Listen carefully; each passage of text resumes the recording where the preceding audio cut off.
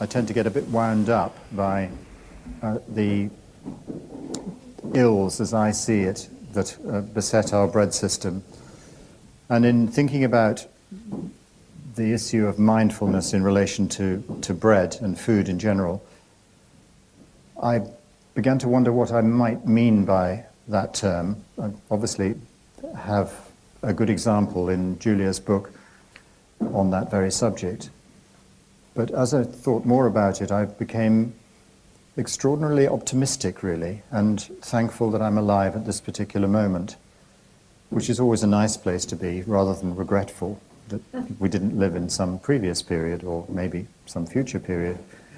And I say that because we're lucky enough to be able to examine the wisdom of the ages as passed down in things like our understanding of bread, and particularly of the fermentative processes which lie at the heart of good bread.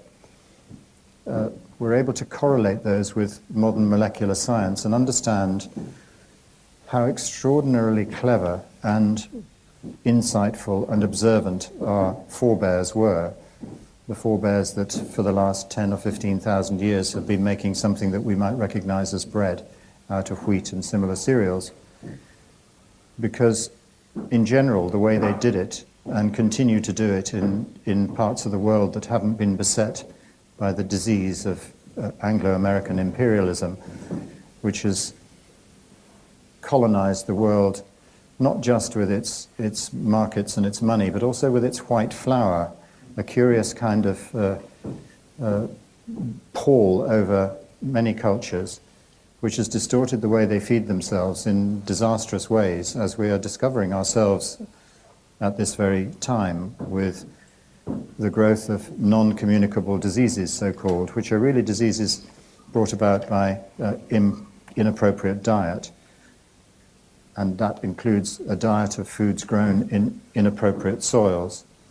So when I'm talking and thinking about mindfulness in relation to baking, it immediately seems to throw up a whole lot of different things, each of which is connected one to the other.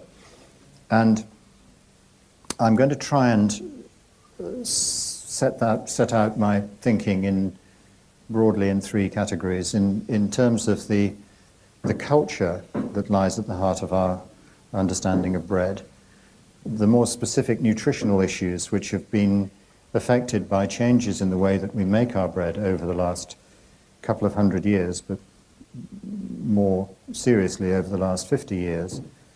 And then in terms of those broader societal relationships, particularly the power relationships, the political ones, which have always defined the kind of bread that any particular individual eats, but which we tend to forget now because those who pull the strings in our society are extraordinarily clever in not appearing to do so, but in kidding us that it's actually we that are making the choices that affect our lives, and that we have unparalleled choices in the food that we eat these days, and that we should be very thankful and not complain at all. Now, I want us actually to understand mindfulness as, of course, involving care and attention in a very obvious way, looking at what we're doing and understanding it and caring about the important issues with which we're dealing when we're making our bread or growing our food or whatever it may be.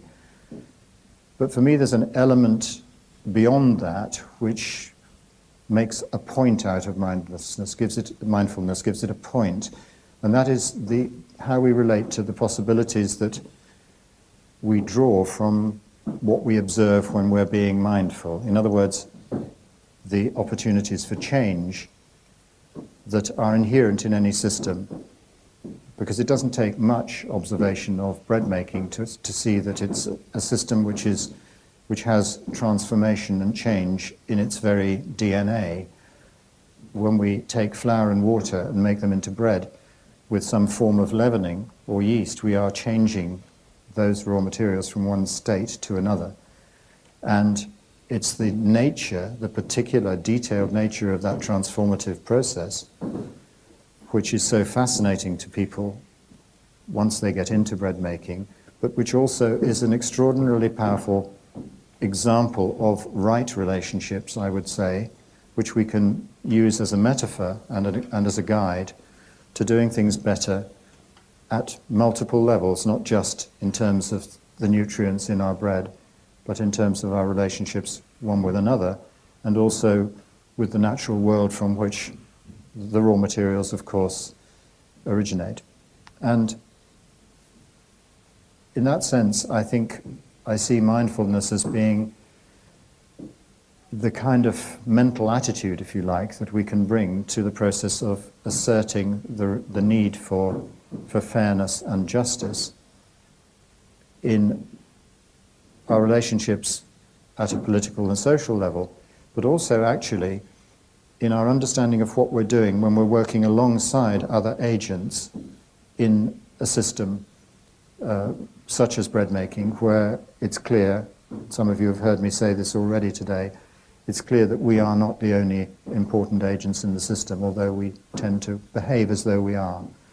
So when making bread, it's all too easy for us to think that we decide what ingredients to go into it, we put them in the mixing bowl, we switch the mixer on, we take it out of the mixer when it's achieved a certain consistency, we put it in a tin, we let it rise, we turn the oven on and so on, and it's just us that are making those decisions and achieving those changes. But that's an incredibly short-sighted view of what happens when you make bread, because of course we actually are completely dependent on the reliable and repeatable performance of those yeasts and beneficial bacteria that operate in properly fermented bread. And it's about change, transformation, and appropriate interdependence, if you like, that seems to me to lie at the heart of our cultural understanding of what bread does. Clearly, for most people, for most of history, bread has been the obvious thing that you have to have on the table to keep body and soul together. You need food, and food was equated in our sort of society with a plentiful supply of bread. It might have been rice or similar grains in other societies, but for us it was bread made from wheat or barley or rye. And if there was enough of it, you had a chance of having a full belly and feeling satisfied. And if there wasn't enough, you were anxious. And in some cases, of course, motivated to change your situation, to rise up and ask yourself with other people what was going wrong in your society, that there was not enough bread, or you didn't have a necessary control over your bread supply. You were dependent entirely on somebody else making it available to you, which they did not do all that reliably. Sometimes for pure reasons of power, and sometimes because the environment and harvests didn't yield you a reliable supply. One of the most striking little references, or I suppose passwords, that you might glean from a wonderful book called 6,000 Years of Bread by a man called H.E. Jacob, which was published in the 1940s, really brought home to me the sense in which we've very often, as people, been completely sort of lost in terms of our relationship to the means of subsistence. We've depended so much on somebody else allowing us the right to have enough, if you like, that this has determined very much of our consciousness about what we regard as good bread, or an adequate supply, or a right price, or a suitable quality, and that kind of thing. And this writer points to the fact that in the 14th century, in both France and Britain, there were revolts of the peasants. If you were educated at the same time as me, you'd have known that the Peasants' Revolt took place in, I think, 1381, correct me if I'm wrong. But it was one of those dates in history that we all had to learn. I had no idea what the peasants were revolting about. But it turns out that in France, it was very obvious what they were revolting about, because they had a kind of password that they used between themselves to know whether somebody was on their side or not. And that password was le pain se lève. The bread is rising.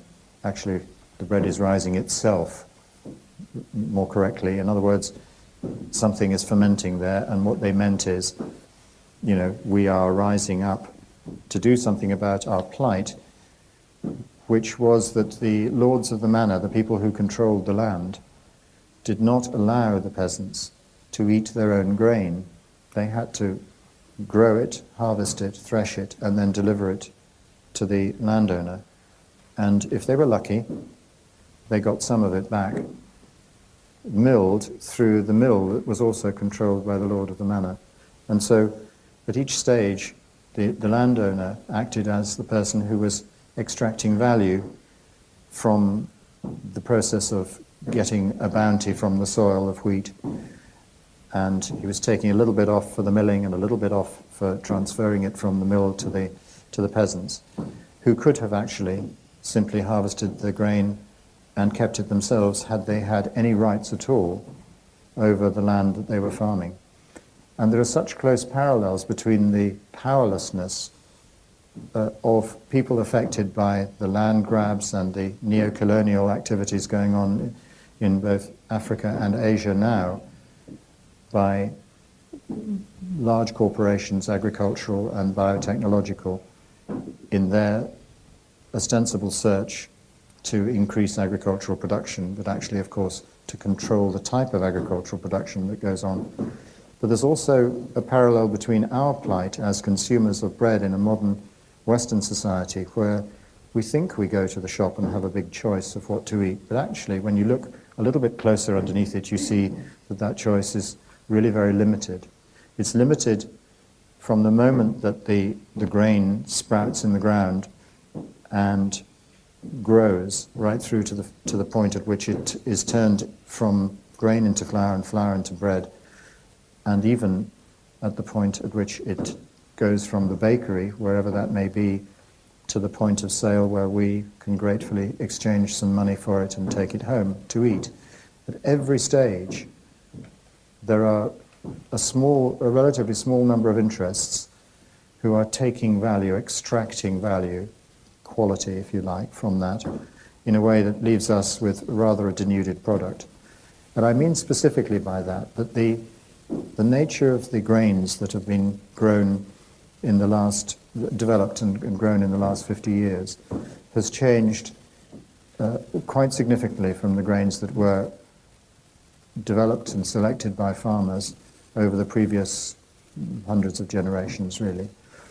A radical change took place when the Green Revolution succeeded in splicing together two types of grain, one with a very short straw, which originated in Japan. Nothing wrong with that per se, but it was spliced together with grains from other parts of the world, particularly traditional grains from Mexico, and the two together produced these hybrid grains, which had the characteristic of having much heavier yields than previous varieties, but only if they were fed with a considerable number of different agrochemicals. First of all, fertilizers to make them grow bigger and heavier grains, but also all the plant protection products which were needed to keep them going, because they tended to be rather more vulnerable to natural diseases and pests. And so the whole system was realigned to produce greater yields of a certain type of grain, which it turned out, as time went on, it became clear that some of the genetics of those grains had changed, and two aspects of them have really become clear only in the last 10 or 15 years. One is that the nutrient density of those grains has been hollowed out. We now know, we can measure the amount of minerals, particularly, and to some extent vitamins as well, which exist in modern hybrid grains, and by some calculations they are 30 to 40% less dense in those minerals than grains, even relatively modern varieties that were grown 30 or 40 years ago. So there seems to be less in them. less in them of the things that we value our grain for, which is not just protein and starch, but it's actually a complex of important minerals. And the other aspect is that some of the actual proteins which form that substance in wheat particularly, which accounts for its functional quality, in its ability to make a very light loaf, which is one of the things that's so attractive about wheat and makes it more accessible to more people than perhaps rye or barley, which tend to produce denser loaves. The protein structure which supports that, and we've been talking about that today, the gluten which comes about as a result of the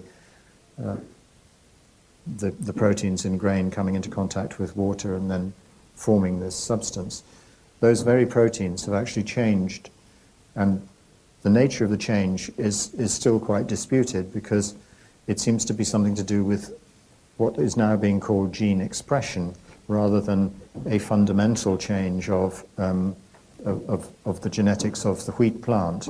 So the DNA looks very similar to wheat has always looked, but the expression of certain particular fractions of protein has changed, as you would expect it to change if it's been hybridized very aggressively to improve yield and also bread-making quality as understood by industrial bakers.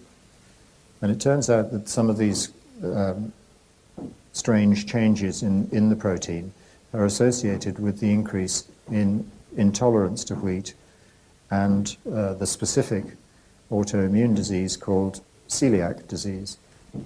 So celiac disease, which was only characterized in the 1950s, and you do feel that if it had been as serious a condition as it obviously is for some people, it would have been noticed long before the 1950s if there'd been much of it about.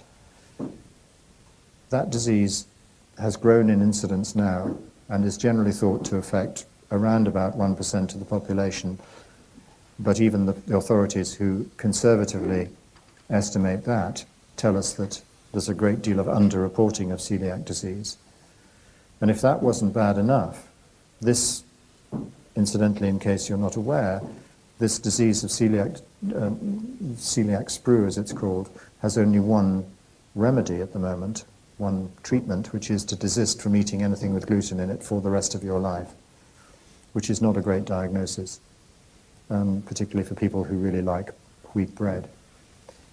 So that's bad enough, but the condition of non-celiac gluten sensitivity, which when people like me kind of alluded to the possibility that it might exist even as little as 8 years ago when I published Bread Matters, we were ridiculed and criticized by people for suggesting such a thing. This is now widely discussed in the academic literature, although few people can agree on exactly what it is. But they know that something is going on which is related to the consumption of things which contain gluten, and that is mostly wheat. Rye and barley have a kind of protein in it which is similar in its effect to wheat gluten, but it's not the same. And it's extraordinary to me that nobody has drawn the obvious conclusion from this, that it could be that there's something about the way we make our bread, not just the grains we grow it from, but the way we make our bread that may have changed in the last 30 or 40 years, which might account for some of the growth in this inability, it seems, to digest proteins which human beings have, broadly speaking, been quite happily ingesting and thriving on. Indeed, thriving on when it's been a much, much bigger proportion of our diet than it is now for thousands of years. So something is going on there, and it seems almost willful that very few people have been looking at our bread-making method as a possible place to start understanding why changes in the genetics of the grain might also have been accompanied by something else that we've done wrong to make our bread so relatively indigestible. And when I started looking into this, not because I had some great idea, but because so many people were coming to me and saying, I don't know what it is, Andrew, but I can eat your bread, but I can't eat bread that I buy in an ordinary shop. Can you explain what the difference is? And I said, well, mine's made of sourdough, or, I mean, it usually was that was the bread that seemed to be most digestible. But I had no real explanation as to why sourdough should be more easy to digest than any other bread. And in looking into it, I realized that there wasn't a great deal of research out there, but what there was clearly pointed to the fact that something in the process of fermentation, particularly in the presence of sourdough, was responsible for a transformation of the raw materials which is necessary to make them go down well, if you like, in terms of human digestion. But here's the thing, we don't actually measure this as a society. We do an awful lot of measuring and testing and research into all kinds of things.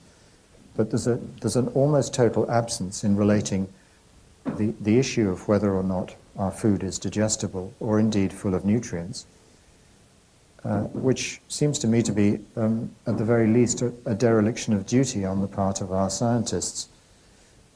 And I've said this before, and forgive me if you've heard me say it, but it does seem really very odd that if you're a UK farmer and you decide that you want to grow a crop of grain for human consumption, you go to a thing called the National List, published by the Homegrown Cereals Authority.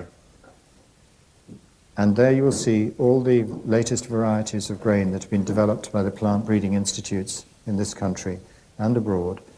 And they are scored according to certain criteria.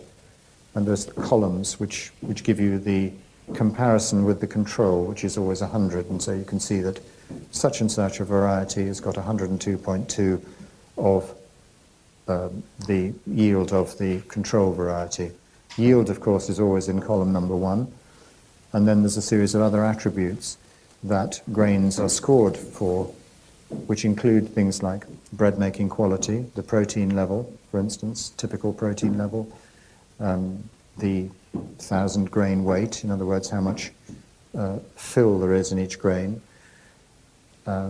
Straw length is a very important one, because if you're a chemical farmer, you don't want a long straw because it's more likely to fall over, even if you spray it within an inch of its life with hormone straw stiffeners, traces of which can now be found in the urine of almost every European citizen, incidentally.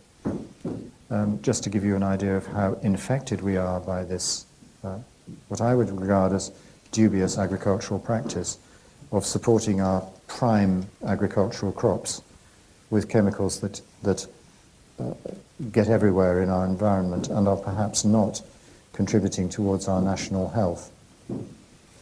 And as you proceed down the columns of scoring, you can make a decision as to whether in your conditions, your soil type, your area of the country, this or that variety might be suitable. And so you make your decision. And if you're a farmer who also grows varieties of grain for feeding animals, which of course many do, you'll notice that there's a line drawn under the bread-making varieties, and then they start scoring the feed varieties, as they're called. So they have different names, and they're scored for this or that criterion. Usually yield is first place as well. But rather curiously, a couple of extra columns appear at the right-hand side, and one of them is headed nutrient density, and the other one is called digestibility. And we study those with great interest and acuity when we are breeding our grains for animal consumption. We don't even measure them when we're breeding our grains for human consumption. Now, a visitor from another planet might regard that as rather an odd state of affairs, and I think that it's a shame on all our scientists and all our public policymakers that we sit there and we look at this system and we have nothing to say about it. Nobody says, how crazy is that? We've got half the country desisting from eating grain, or saying that they feel uneasy, unwell, not terribly happy about eating the everyday bread that's made by our big bakers. And yet we don't have anything to say about digestibility of our grains or our food in general. One or two people do, of course. The gastroenterological community are quite interested in digestibility. But even they are very reluctant to ask questions about whether processing method of common foods like breads particularly have changed in any way that might make it less likely for people to be able to digest those foods. Now, one or two people have begun to look at this, and certainly the preliminary evidence does suggest that when we do what we have done in this country and in others to shorten radically the time that we take to ferment our breads, and I'm leaving aside completely the issue of the additives that we put into it as well, which is a whole other subject, which would require another talk. And indeed, a very good book has just been published by Joanna Blythman called Swallow This, which really enumerates all the additives that go into our food. It's a bit of a horror story, I can tell you. And in fact, the front cover is rather grim and gruesome. It's like a sort of skull-shaped, like the skull on poisons, you know, that rather nasty sort of thing. But it's made out of a slice of obviously white industrial bread, slightly toasted, meant to suggest that many of these additives are in fact in our daily bread, which sadly they are. Anyway, the point is that even without any consideration of the additives, the key change that we've made in our bread in the last 40 years, 50 years, is to reduce fermentation down to virtually no time at all. And this, of course, is good for business in the sense that it means we can get more bread through our bakeries in a quicker time, but the consequences are now just beginning to be understood. Because it's only when you transform the bread slowly with appropriate fermentation that you can change the proteins and, to some extent, the starches as well, and create the conditions in the baked bread that will, in turn, pass on an appropriate molecular structure and population of bacteria or bacterial residues, which will actually enable our guts to function properly, which is kind of a common way of describing digestibility. There's a lot of interest now in bacteria in the gut and all that kind of thing. It's only a matter of time before people wake up to the fact that whatever else we've been doing to our bread in the last 40 years, we've been seriously hampering the ability of bacteria to modify it, to get anywhere near it, in fact, really, and thus to transform it in a way that makes it easy for our bodies to get any goodness out of, but also to digest without discomfort. So when I'm thinking about changes that have taken place in bread, and I'm looking at the changes in grain and the changes in nutrition, I'm also inevitably drawn to ask, well, why is it that we seem so stuck that even when these little bits of scientific information, of medical research, and of course the enormous, what one might call data set that's out there, which is all the people who've decided not to eat very much bread in the last 10 or 20 years, who seek out gluten-free products, not because they're celiacs, but because they find that actually changing their diet from eating ordinary shop bread makes them feel better. You know, why is it that this has not really been acted on? And I think the answer is that our bread system, like our food system in general, is locked up, is controlled by a very small number of interests who have very little incentive to change at the moment. Although, since they're presiding over what has all the hallmarks of a completely unsustainable system at many levels, you do wonder whether in the background some changes are being planned, which they may choose to reveal at a moment when they can maximize the profitability of such changes. One of the striking things about the food industry is that it never looks quite so impregnable as when it's just about to make a major change in something that it does. But it never apologizes for the years in which it's been selling us something that is perhaps not quite what it seemed to be. In the bread sphere, one of the most classic examples is the additives that were used in bread making. I started making bread for a living in 1976, and I never used any additives because I didn't really know what they were, and I certainly had no desire to eat anything that wasn't food. But when I began to read about it, I found that I could have been using a substance called potassium bromate and another one called azodicarbonamide, among the other chemical improvers and emulsifiers colorants, flavorings, preservatives, and so on that routinely went into compound bread improvers. And when I, in my very amateurish way, raised questions as to whether these things were okay to put in bread, I was routinely patted on the head, as it were, and told not to worry because the scientists knew they were perfectly safe. They've all been tested, and they're perfectly safe. Well, those two particular chemicals are not used in bread anymore. They are banned in this country because, guess what, they're carcinogens. So for 20, 30, 40, 50 years, the British public was being fed systematically carcinogens, which our scientists had assured us were perfectly safe to eat. Now, I'm not accusing anybody of having deliberately made a mistake of that sort, but it does make you wonder just how reliable the testing regimes are and the advice that comes from scientists who very often are working with dossiers of information provided by the very people who want to sell the product in question. And I think there's a serious question over the independence of science and its ability to be honest about what it finds, and particularly about the publication of research which shows results which don't go along with the particular point that the commissioner of that research wants to make. The medical profession is well aware of this phenomenon in the case of pharmaceutical products, where drugs will be tested and any negative test research will be kind of sat on and not revealed. And so it appears as though all the tests that have been done, all the research is positive, or at the very minimum neutral. And I think that we, as consumers of bread, have every right to take a leaf out of our 14th century cousins and to say it's about time that we collectively rose up and did something about this. Because every aspect of our system is controlled by people who have no ultimate interest in the health of the consumers of bread, or indeed of the sustainable health of the environment in which they operate. Because everything they do is pushing in the wrong direction, which I take to be a measure of its unsustainability. Now, you may think these are rather exaggerated claims, but when you actually look at the way in which we do our bread, you can see how this really is pretty incontrovertible.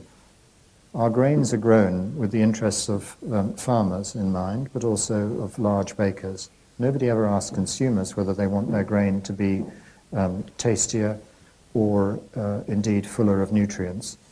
So we aren't asked at the plant breeding stage what we would like our farmers to be doing.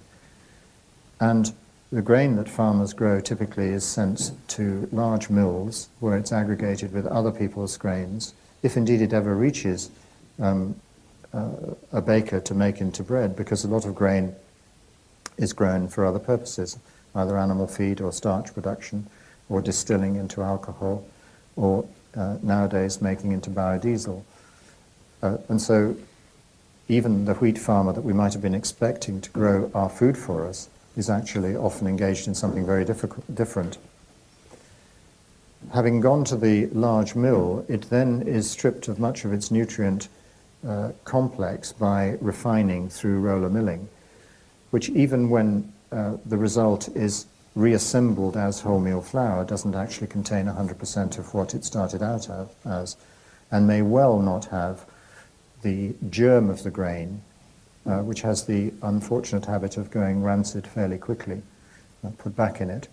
And so, and particularly since the germ of the grain contains vitamin E, which can be sold quite profitably to other nutraceutical and pharmaceutical industries, and then sold back to us at many times the price that we might have paid for it if we'd just eaten the flour as wholemeal in the first place. Stone ground wholemeal, that would be. So there is, as you can see, a tendency here for people to profit at each stage by dividing our food up, by reducing it, maybe recombining it in ways that have some sort of arguable health claim, but essentially are not quite the sum of the parts, or certainly not the whole.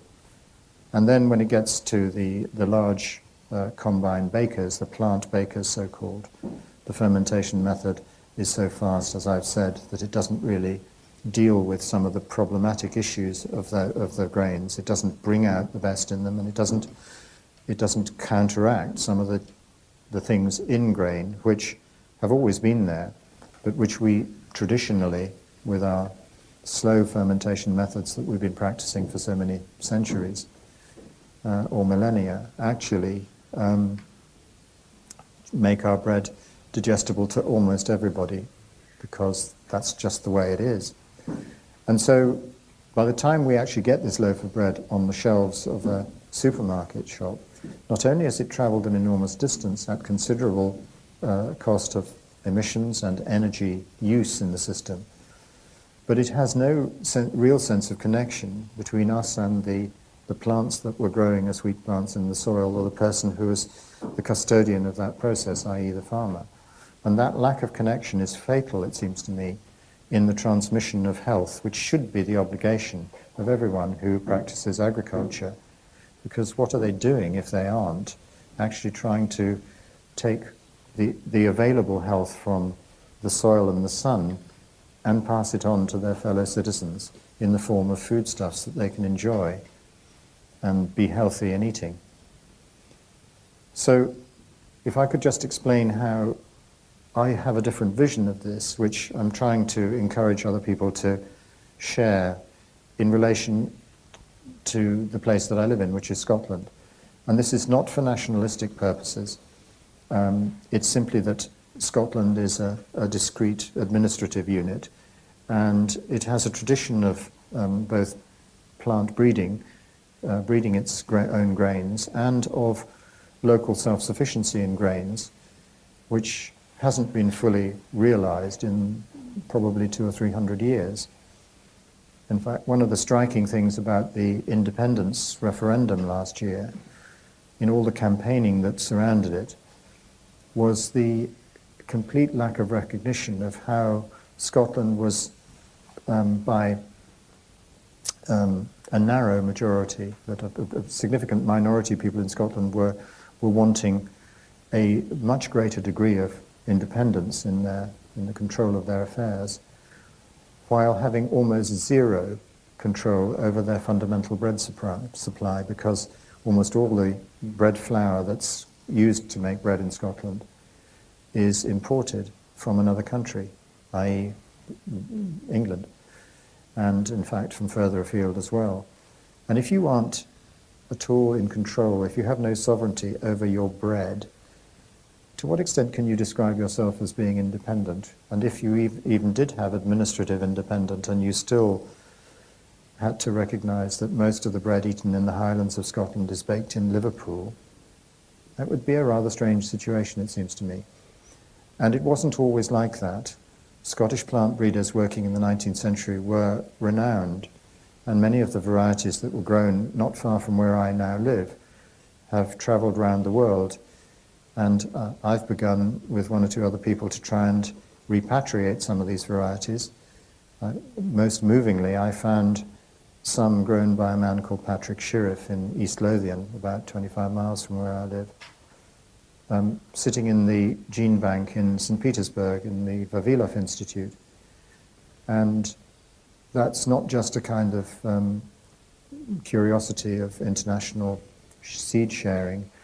It actually represents an extraordinary homecoming of those seeds, because they are only there because Nikolai Vavilov himself travelled to Britain in the late 1920s and early 30s.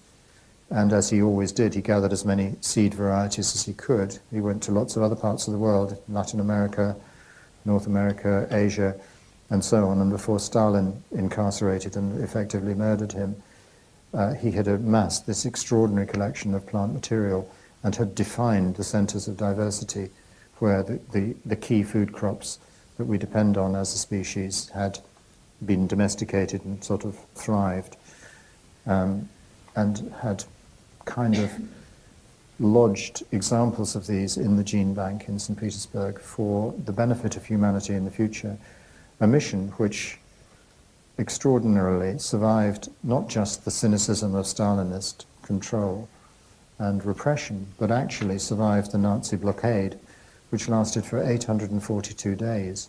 And the curators of those seeds died, in some cases, of starvation, sitting at their desks rather than eating the seeds, which they could well have simply consumed because they were hungry and starving.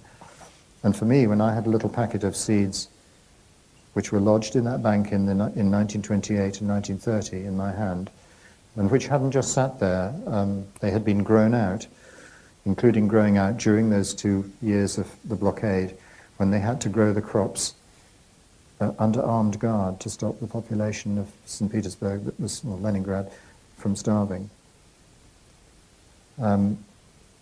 So those crops had been grown out and then replaced in the gene bank, and a little parcel of them came to me, 2 or 3 different varieties with these Scottish names on them.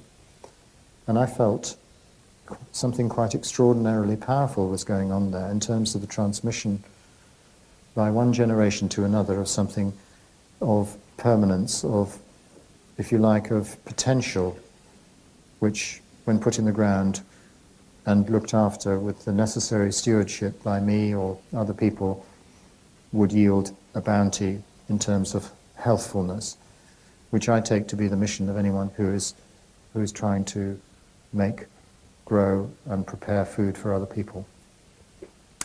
So, Scotland the Bread is an attempt to rebuild the Scottish grain economy on the principles of equity, of health, and of local control. Not local control for the sake of a nationalist agenda. Local control in the sense that it's perfectly reasonable. In fact, it's probably the only way that we should really be growing our food where we can grow crops locally. There is no earthly reason why they should go any further than they have to before they go from producer to consumer. And if the links are rebuilt between producers and consumers as we now understand them, we can really put meaning into that wonderful understanding of Carlo Petrini and the slow food movement, that actually as consumers, whether we be simply people who go to shops and buy products, or whether we be cooks and bakers and people who take primary raw materials and transform them for others, we should see ourselves as co-producers. In other words, our action in buying or using that food that comes out of the ground should be linked to the decisions made by the person putting the seeds in the ground. We are involved in that sense, engaged. And I would almost say engagé in the French sense, in that there is politics here, there is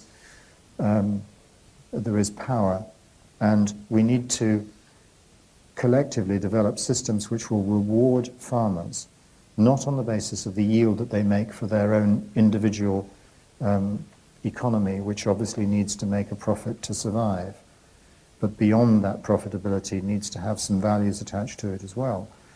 We should be asking our farmers to measure their success in terms of what we as co-producers and the eaters, along with the farmers themselves, of course, of these products actually want, which is healthy food.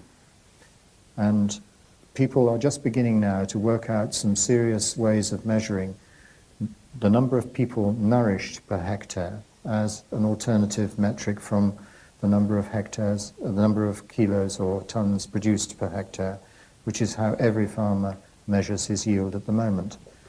If we could get that kind of understanding really embedded in a local grain economy, then farmers could decide to grow grains which yielded slightly less, but which had, each grain had more mineral density in, more vitamins in, and more likelihood to go down well when made into bread properly by bakers who are also connected in this process. So you get the general idea that if we can re-establish those links and have people kind of looking each other in the eye and saying, if you're going to grow something for me, I'd like you to make it as good as you possibly can, and please don't put any chemical rubbish on it, because I'd rather accept a certain loss in yield and therefore a little bit of an increase in price perhaps, so that I don't have to eat residues of glyphosate, which you've been foisting on me for the last 40 years, which I now know is a potential or probable carcinogen, according to the latest research. So, that kind of conversation could happen in a way where it's much more likely to have resonance than when it is just a kind of academic discussion between policymakers. And if we look at the bread making method, it's important that that also doesn't waste the value, if you like, the integrity of the crop grown by the farmer. So it needs to be likely to produce the most consistent transmission of those nutrients through to the baked bread or whatever it is, and that should be as maximally accessible to the bodies of the people who are eating it. But also the context in which it's shared should, in my view, not just be a kind of rather anonymous exchange of money for goods that takes place in an anonymous kind of shed called a supermarket, where there's no real connection between, you know, the colourful packaging on the product and what it really represents. In fact, much of that packaging is designed to disguise the way in which it's been made or what's in it, and present it as something that it isn't. Sadly, something that bakers are all too good at doing, by making their products look good as opposed to being good. And so I think that only when the baker can engage with the person who is hoping to sell his goods to one-to-one directly, can he be expected to, if you like, answer for its integrity and say, no, I haven't used any additives in there. It is the way it is, maybe a little bit less in volume this year because the harvest wasn't that good. And that involves us, that engages us with the reality of life for the farmer. We can't change the seasons, and we can't change the variability of our climate. And so to pretend that we can, by a little bit of chemistry or a little bit of this and that, as if it was our right as end users to have something that was consistent because it's possible to do that, as opposed to because, or despite the fact that it's not very good for us because it contains so many compromises.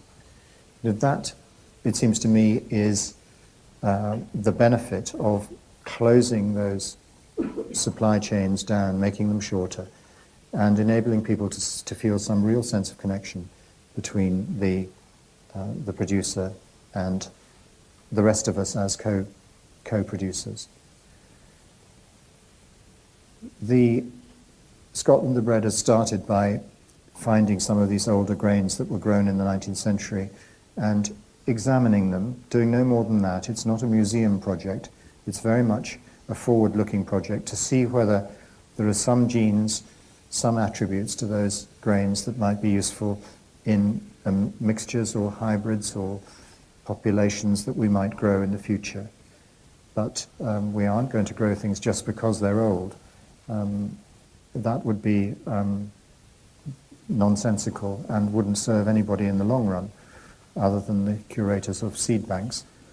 So what we're really trying to do is to swing the whole thrust of research round so that everybody in the system is turning themselves not from creating marginal economic advantage for individual sectors, farmers, millers, bakers, and so on, which involves a loss of value, but to get everybody aligned to conserve and maximize value through the system. And by value, I don't just mean economic value for individual businesses. I mean, which I take for granted as being necessary, the oil that keeps the machine going, but I mean real value for the end consumer. And the value is in that wonderful loaf of bread that we know is going to be super tasty, super digestible, and full of all the nutrients we need in a small number of slices so that we don't get programmed into overconsumption as we are with our hollowed out vacuous breads, which you seem to be able to eat an awful lot of without it really satisfying the body in any meaningful way. Now, I mentioned sourdough earlier on, and I could have given you a whole host of reasons why sourdough, it seems to me, is the future of baking. This sounds desperately trendy, but of course sourdough is the way in which all bread was made until really quite recently in the greater scheme of things. So we're simply rediscovering something that we've always done and now have a clearer idea of why it is especially good that we do it. But unfortunately, the way of food companies and the food industry generally, is that when some understanding begins to emerge, which appears to have some real value, and sourdough bread clearly does, they have a nasty habit of trying to jump on a bandwagon. And some of you may have seen in supermarkets now sourdough breads appearing under surprising labels, not your favourite local artisan baker, but Mr. Tesco, if such a person exists, or Mr. Sainsbury. Of course they don't. And in their loaf-talling salons, you may know them as in-store bakeries, but in the Real Bread campaign, we don't like to call them bakeries because nothing is baked there. Pre-baked and frozen and part-baked breads are simply brought in and given a little tan in hot ovens there, so that's why we call them loaf-tanning salons. You see breads called sourdough, which actually more merit the description which I've assigned to them, which is pseudo, P-S-E-U-D-O-U-G-H, because they actually only contain deactivated dried sourdough powder in an otherwise unchanged recipe formulation with all the additives. Now, they can be called sourdough only because the law has nothing to say about sourdough. There is no definition of it.